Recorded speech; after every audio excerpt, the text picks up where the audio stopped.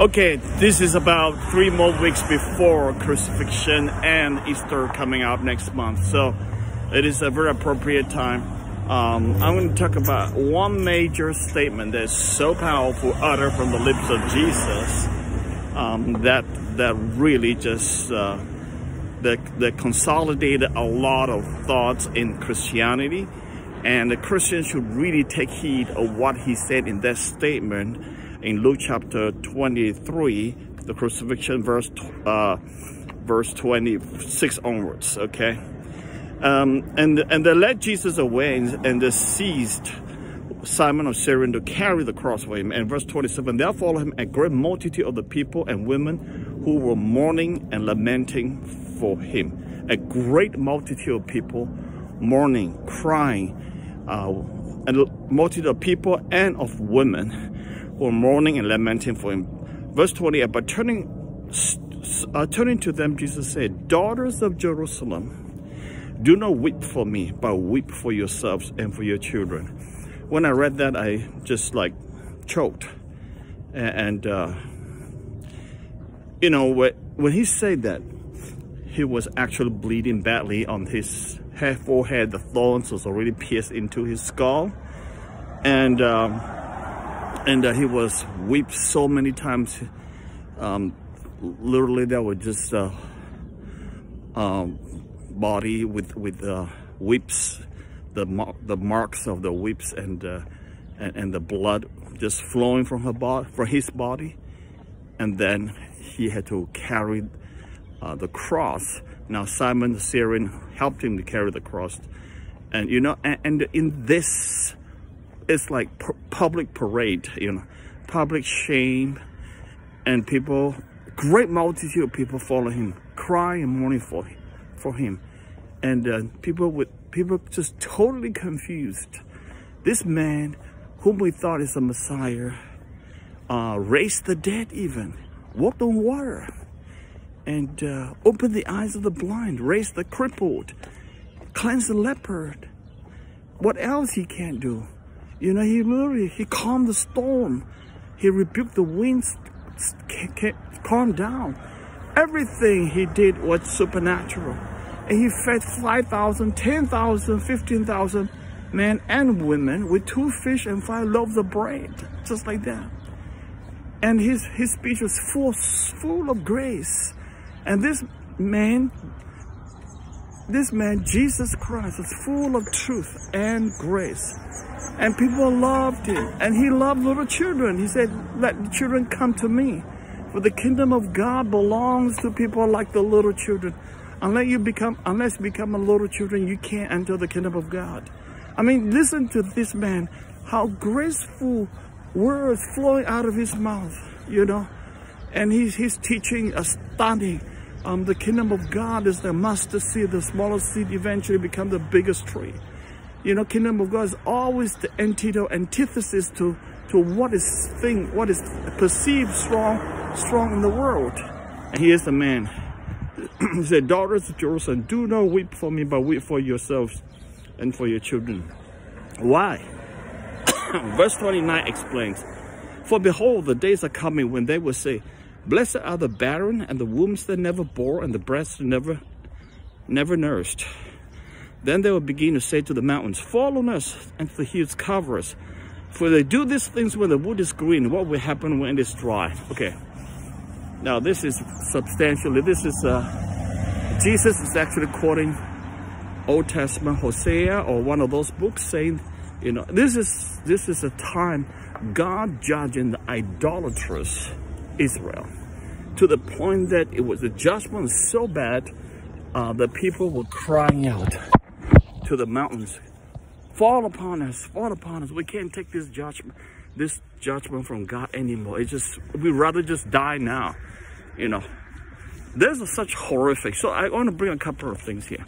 Number one, the end time judgment is going to be so horrific for those people without God who rejected God, reject the divinity of Christ, and rejected his redemption, rejected him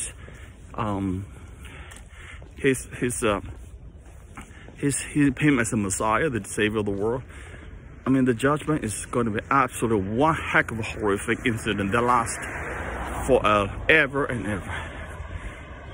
The wrath of God is so strong because the grace of God is so strong.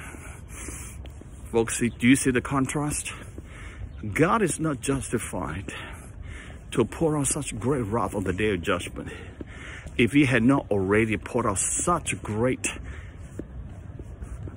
grace on the cross.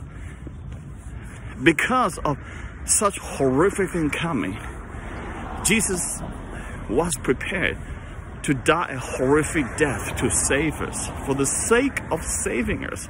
And he opened up the opportunity for us, but many people rejected him today. But many people have received him. The call is yours.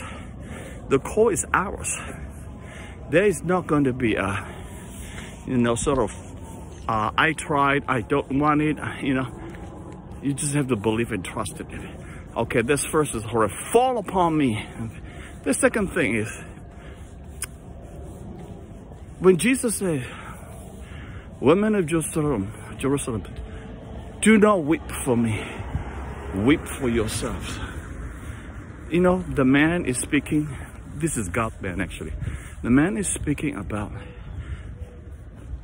because he sees what is coming. What is happening to him now is nothing compared to what is coming in the end time, the eschatological age. When the end time comes, it's going to be 1,000 times, a million times more horrific than what you see on the cross. But even what Jesus experienced on the cross is already absolutely horrendous and horrific to any sane person. They could have drowned. The crucifixion could have driven a man insane, die on the spot or something. Excruciating pain. But Jesus still say, weep not for me. That phrase, weep not for me, do not weep for me, is life transforming. I believe that he could able to suck it up, endure that, and turn around and say, weep for yourselves. He looks for no pity. Got that? He looks for no pity. In fact, he shows his sympathy, compassion to other people, to us, even at the point of anguish, suffering, just literally hours before his death. He was already half dead. Physically, he was just drenched, emotionally drenched, publicly shamed, saliva on his body, blood all over his body, the shame and pain he went through. He could take that. It is amazing. I don't think anybody with any normal human ability will be able to take that. It is astounding. It's beyond human capacity. You can't say he's God at the moment, because God doesn't suffer this way. He's fully man. So I'm just saying that he sees the glorious future. This is fine. He's going to go through it. That's why he said, woman, don't weep for me. Don't cry for me. Almost reminds me of the song, don't cry for me, Argentina. Don't cry for me. Don't weep for me. Weep for yourselves. Number 3 is, people must see, which is the real number 1. Jesus is saying that you see what is horrific on me now, but what you don't see is the horrific, even much more horrific things on yourselves. If you don't repent and put your trust in what I'm doing now, why I'm going to the cross for you. I'm going to resurrect. Don't worry about me. 3 days later, I'm back to normal. I'm back to health. I'm back to fully human and fully God again. As usual, he's still fully God, never stopped being God.